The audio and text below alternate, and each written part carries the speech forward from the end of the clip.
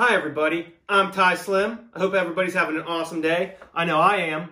It is the first day of Supercross, and you know what we do when Supercross happens? We cook a delicious meal. Today we're going to do a super crispy fried chicken sandwich inspired by Kent Rollins, Cowboy Kent Rollins to be exact.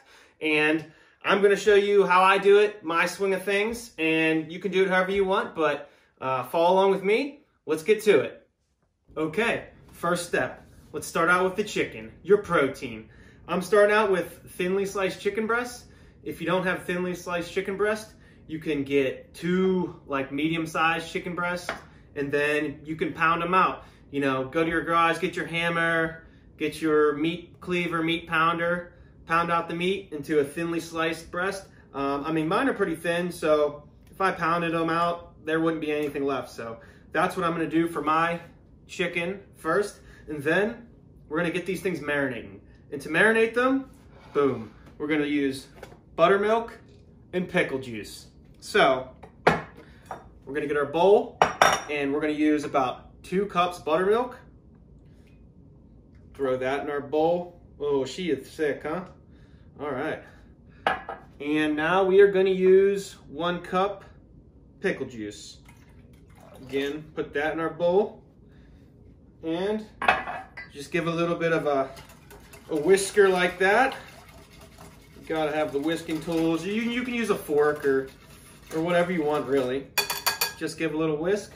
And then what we're gonna do, just throw your chicken breast right in your marinade. And then what we're gonna do is we're gonna let these go in the oven here. Excuse me, not the oven. We're gonna put them in the refrigerator for about, 3 to 4 hours, just to get them nice and marinated and to let all that salt and that vinegar flavor just get into that chicken breast. All right, we're about ready for our next step, and I'm gonna transfer these into the cold storage here. Okay, everybody, now we're ready for our next step. Next step is gonna be the breading. We're gonna use a few ingredients to get that crust real crispy. It's gonna be awesome. I mean, that is what you want for a crispy chicken sandwich, and this is gonna provide everything we need. Okay, we're gonna start out with about 2.5 cups of flour. I like to use a flat baking pan because it's easier to then dip the chicken in and get it coated both sides. So about 2.5 cups of flour, then we're gonna use a 1/2 cup of cornstarch. Throw that in there. Then we are going to back it up with 2 teaspoons of baking powder in there, just like that. All right. Now we're gonna add, just a little bit of salt. You know, these aren't really exact measurements or anything because this is cooking. There's no rules in cooking. Baking, I'm not a baker. Too many rules. I have trouble following the rules. So that's where you can kind of deviate what you want to do. All right, we're going to use a little bit of garlic powder. A little shot like that. Then we're going to use about the same amount of onion powder. And a little spice with some paprika. You know, don't go too crazy. Just a little bit. And then freshly ground pepper. If I can get the cap off here. Here we go. Whoa! Let's drop her, but do a little grind up in there. That's good there. And then a little secret ingredient inspired by the recipe. We are going to do about 1 tablespoon of powdered sugar. And that's going to give it that final crunch and let all those ingredients really stick and bind to that meat. So that's pretty much all of the stuff for that. And then just take yourself a fork and kind of whisk that all together, because this is going to be your crispy crust here for that chicken sandwich that I'm excited. Okay, now we're going to make our egg wash mixture for when we dredge our chicken. Very simple. We're going to start with 2 eggs. Throw those in there. Give them a crack. Give them a toss. Throw it in, crack, toss. Okay, and now we're gonna do about 1 cup a buttermilk. So throw out your measuring glass there. Pour in it, you know, a little bit higher, get you a little better results here. So we got a cup there. Throw that in there. In our kind of shallow pan, because that's going to be nice to let the chicken breast just lay nice and flat in there. And then we're going to have a couple more teaspoons of baking powder here. So, and then pick up a cool tool here, break the yolks, and just whisk it all together. And that's as simple as that, folks. Okay, ladies and germs, it's time to make the sauce for this chicken sandwich. We're gonna start out with, about 2 tablespoons of just regular mayo. Then we are going to add about, 1/4 cup of yellow mustard. Just like that. And then we are going to add another 1/4 cup, but this time it's going to be either Dijon mustard. I didn't have Dijon mustard, so I'm just using honey mustard. I think it'll turn out just right there. So that's the next step there. And then we are gonna back it up with, a little bit of ketchup. We're gonna go about 2 tablespoons of ketchup. There's 2 tablespoons. Okay, now we're gonna keep heading on with this little sauce here. We're gonna go about, tablespoon of honey. There we go. And we're gonna hit it with a dash or so of Worcestershire sauce. Don't go too heavy, just a little touch there. And then I like to have a little bite to my sauce, a little zing if you'd say. So I'm gonna put a couple teaspoons of horseradish to really clear out the senses and the nasals for you.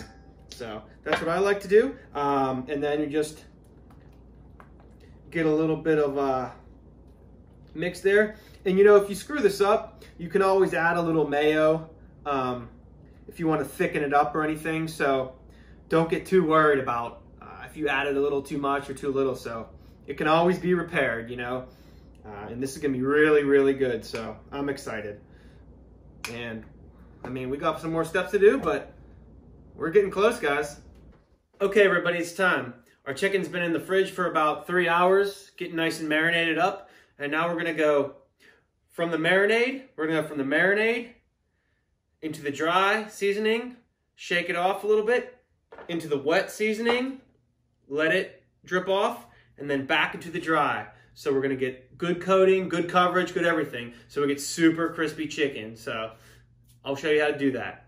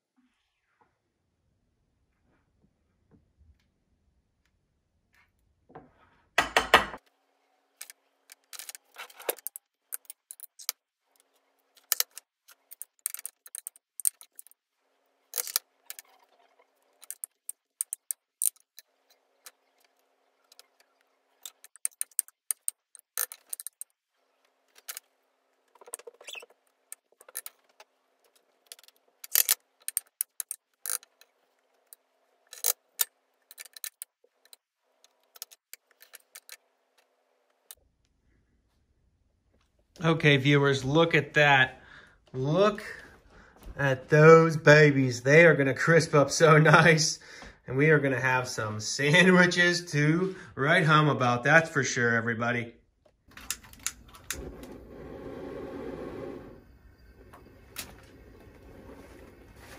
Now I'm gonna add the oil here. and I'm just gonna fill it to, oh, about a quarter of the way up here on this little fry daddy, and just so we can get everything fried up real nice, and then we're gonna get it. So the temperature I'm looking for my oil is about 350. And we're climbing, we're about 350. We're ready to throw these in.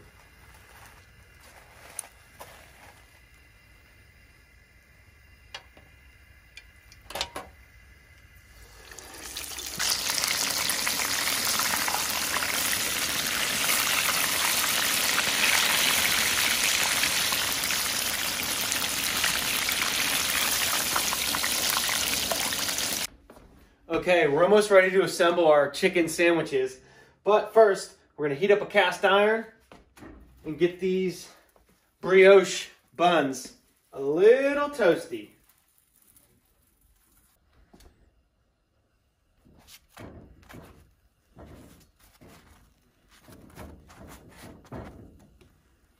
Okay, it's time to assemble this masterpiece. I'm so excited. All right, we're gonna take a little bit of our sauce we made. Ooh, just line the bottom with that a touch. Line the top of the crispy brioche bun with it. Oh, baby. I am digging this. All right, here's our chicken. Crispy, so good. I'm so pumped. All right, on there like that. How about, ooh, get some pickles on there. And then maybe a little more drizzle, just like that. Oh yeah. That tangy little mayo sauce. Horseradish for a little bit of a kick. I am excited. Now, we're gonna have to try it. Look at that. All right, here it goes. Ooh. Ooh, ooh, ooh. Well, I thank you guys for watching with me. I hope you enjoyed yourself.